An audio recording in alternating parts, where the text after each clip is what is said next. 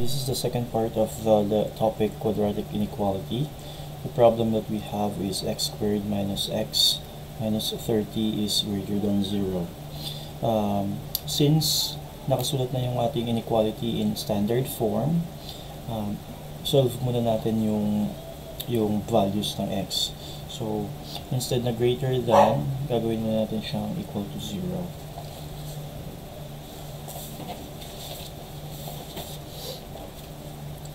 So that will be x squared minus x minus 30 is equal to 0.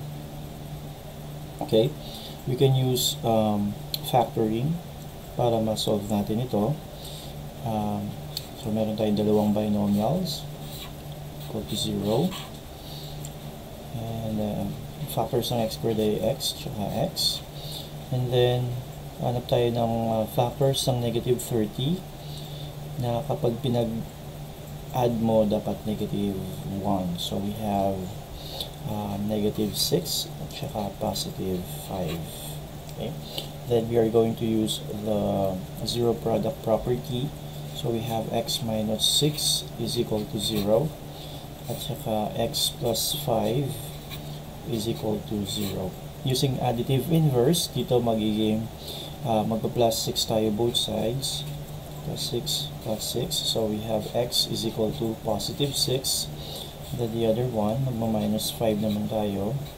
So we have x is equal to 0 minus 5 is negative 5. So we have the solutions 6 at saka negative 5. After that, after natin i-solve yung values ng x dito sa quadratic equation, ipa-plot natin muna yung 6 at saka negative 5 sa isang number line.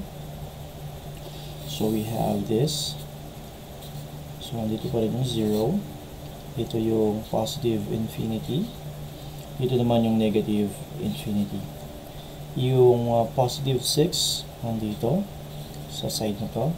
At yung negative 5 naman ay manarito.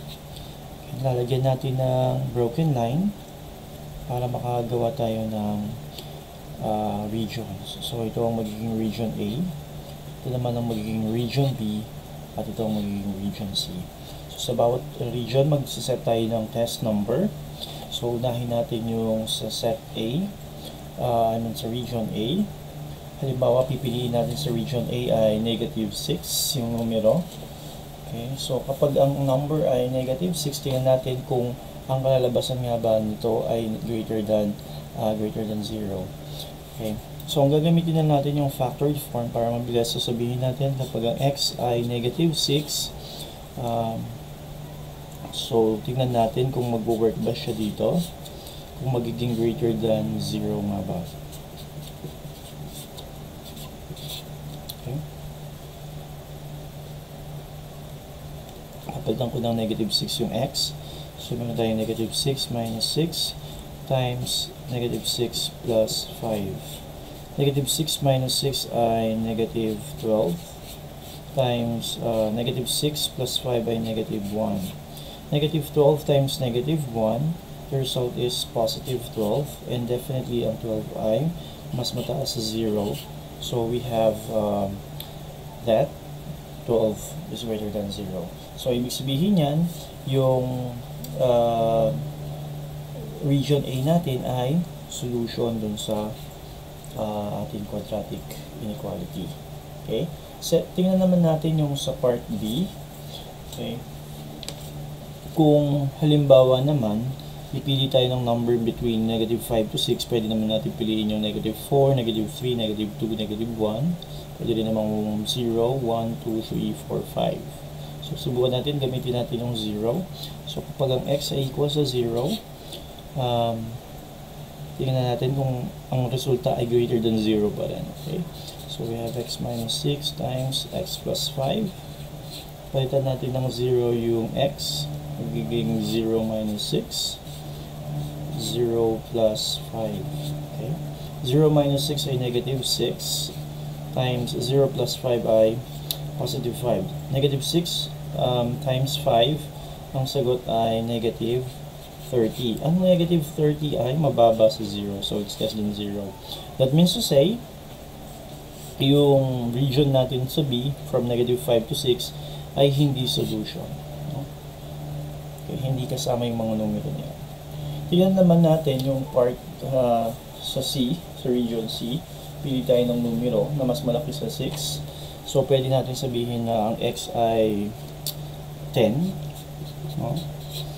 Then, test natin ulit. So, mayroon tayong x minus 6 times x plus 5. At tingnan natin kung ito ay magiging greater than 0 nga.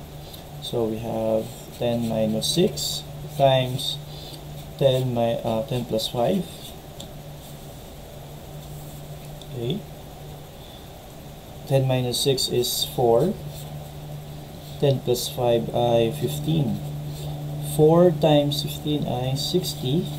At of course, ang 60 ay mas malaki sa 0. So, anong ibig sabihin nito? Ibig sabihin, yung region C ay solution din. Okay?